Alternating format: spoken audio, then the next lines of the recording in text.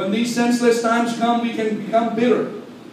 We can become resentful, grumbling and murmuring about God. Job's wife did. She became bitter. She became resentful. That's why she said to Job, curse God.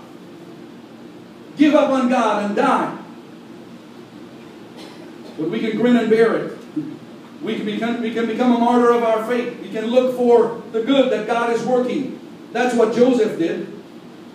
There was a story of an old man who was always positive and full of life, even though he was enduring many hardships and poor health. When asked, how can you be positive about the future? He would reply, it is found in the Bible. Where in the Bible, somebody says. Well, the Bible says it over and over again. It came to pass. Nowhere does it say in the Bible that it's come to stay. It'll soon be over with troubles and trials. Amen? When I get home on the other side, it'll soon be over. This world is not our home. We're only passing through. You see, God said it came to pass, and the trouble that you're going through will come to pass. The sickness you're going through will come to pass. The financial problems you're going through will come to pass. The death in your family that you're going through, it will come to pass. Can you say amen? Hallelujah. Weeping may endure for a night, but joy comes in the morning. Can somebody praise God this morning? Hallelujah. May God help you and I to know joy once again. Can you say amen? We need to trust God. Can you say amen? Hallelujah. And then finally, when it doesn't make sense, remember your destination. This is not an escape from reality, rather it's anticipation. This is what kept Paul going and motivated. Romans 8:1-2 says, therefore there is no condemnation to them who are in Christ Jesus, because through Christ Jesus the law of the Spirit who gives life has set you free from the law of sin and death. I want you to know that you are free in Christ Jesus. Free to worship. Free to praise. Free to give Him glory. Free to bow your knee. Free to bless Him. Can you say amen? Free to worship. You are free. Whom the Son of Man set free is free indeed. Hallelujah. Praise God. The world thinks they're free, but they're not free. They're in bondage. But thanks be to Jesus Christ. Those of you who are saved, washed in the blood of the Lamb, you are free in Christ Jesus. Whom the Son of Man set free is free indeed. You are free from your past. You are free from your sins. You are free from your burdens. You are free from your sickness. You are free from your trials. You are free from your difficulties. You are free from your friends. Hallelujah. You are free from unforgiveness. You are free from bitterness. Hallelujah. Jesus Christ has set you free this morning. Praise God. And you need to shake yourself. Hallelujah. In the name of Jesus. And give God praise. Hallelujah. And thank Him today because you are free in Christ Jesus. The devil has no hold on you. The world has no hold on you. You are free in Christ Jesus, and you can have the peace of God that passeth all understanding. I wish somebody would give God praise in here for the freedom that they have in Christ Jesus. Can somebody say amen? Oh, glory be to God today. Hallelujah. Church, you are free. I said you are free. You are free. Hallelujah. Nobody, the song says, no grave can hold my body down. Hallelujah. For the trumpet of the Lord shall sound, and the dead in Christ shall rise first, and those which are alive and remain shall be caught up to meet the Lord in the air, and so shall we ever be. Even the grave cannot hold our body down. Hallelujah. Because Jesus Christ rose triumphantly, we will be raised triumphantly. Hallelujah. And we sit with God, Christ Jesus, in heavenly places. Hallelujah. And Jesus Christ, God's Son, sits at the right hand of the Father, and He makes intercession for us, and He calls us a royal priesthood and a holy nation and a peculiar people. Praise God. Right now you may be in trouble and trials, but you are seated in heavenly places with Christ Jesus. If you will just worship Him and praise Him, hallelujah, you are seated with Christ. Praise the name of Jesus. Can somebody worship Him today? You see, the problem with us as Christians, we don't realize who we are.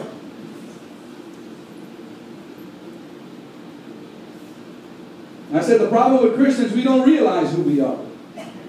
The problem with us as Christian young people, we don't realize who we are. We're not seated with chickens. We're not seated with crows. We're not seated with ducks. We're not seated with pigeons, but we are seated in Christ Jesus.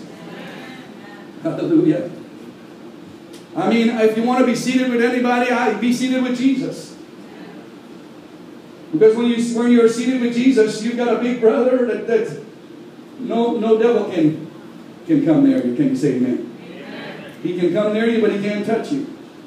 Can you say amen? You are seated with Christ Jesus, and nobody can touch you. In Jesus' name. No devil of hell can touch you. In Jesus' name. Can you say amen? We've got the victory. The song says, hallelujah. We've got the victory. We've got the victory, I said. I mean, somebody needs to praise God in here. I tell you, somebody needs to praise God in here because your victory is sitting right beside you. Come on, somebody. I said, your victory is sitting right beside you. It's not your neighbor. It's not your brother. It's not your sister. It's Jesus Christ, God's Son. He is our victory. Can you say amen? Oh, glory be to God. Somebody give him praise today. I mean, somebody give him praise today. Somebody give him praise today. God is lifting somebody out of depression right now. In the name of Jesus. Hallelujah. God is lifting somebody out of trouble right now. God is lifting somebody out of sickness right now. God is lifting somebody out of disease right now. And he's seating you with Jesus Christ. Can somebody praise him? Oh, come on, praise him today. Come on, praise him. When it doesn't make sense, remember your destination. This world is not my home. This world is not my home. I'm passing through. Do you know, praise God, that gold is over $1,800 an ounce? $1,800 an ounce. If I knew what gold was going to be, I would have invested in gold. I would have been a rich man today. But I didn't know. Gold was like $300. It's now gone up to $1,800. Can you imagine? You invested in a few hundred ounces, how rich you would be today? But I guess God didn't want me to be rich. He wanted me to be a poor preacher. Keep me humble, right? But you know what the Bible says? The Bible says that the streets of heaven are paved with gold. We're so happy when we drive upon paved roads, but you know what? In heaven, Jesus has taken gold and made it pavement. That's how common gold is to God. The Bible says he owns the cattle on 1,000 hills. The Bible tells us that he is our provider. You see, God is in control. Can you say amen? This world is not our home. What we are looking, we want to be on streets paved with tar, but I don't want to be on streets paved with tar. I want to be on streets paved with gold. Can you say amen? You see, when we go through things, we cannot be compared to the magnificent future God has planned for us. Remember, this world is not our home. When you live in anticipation of the rapture, it changes your view. When you live with the assurance of eternity, it changes your outlook. Jesus said in John 11:26, whosoever liveth and believeth in me shall never die. Paul says, absent from this body means to be present with the Lord. We must live every day looking for that blessed hope and glorious appearing of our Lord and Savior Jesus Christ. In conclusion, this life is filled with crisis. Life is filled with crisis. It seems that you go through crisis after crisis. Has God forgotten you? No. Is God silent? No. God is there. He wants you to trust him. He wants you to obey him. He wants you to look to him. He wants you to realign your focus. Not on earth. So many of us are so earthbound that we're no heavenly good. Everything that we look to is on this earth, but we got to look to heaven. Can you say amen? Because when you look to heaven, when you look to Jesus, when you look to the eternal life, you realize that this world's stuff is just nothing compared to the blessing that God has for us. This life is filled with crises and circumstances that just don't make sense. There will be nights plagued with nausea and pain for which there is no relief. There will be times when we feel trapped with no means of escape. There will be circumstances that will go in unending circles for which we have no control. But in these times we must remember and recognize, number one, recognize your frustration. Realize your limitations, realign your revelation, and remember your destination. If you read the end of the chapter or the end of the book of Job, you will find that God blessed Job beyond what he could receive. The blessings that he had in the former were nothing compared to that he had after he went through those difficult times. Church, I want you to understand that the things that you are going through now cannot be compared to what God has in store for you. Because one of these days, when you stand before Him, He will say, "Well done, thou good and faithful servant. Enter into your rest. Here is your crown. Here is your robe of righteousness."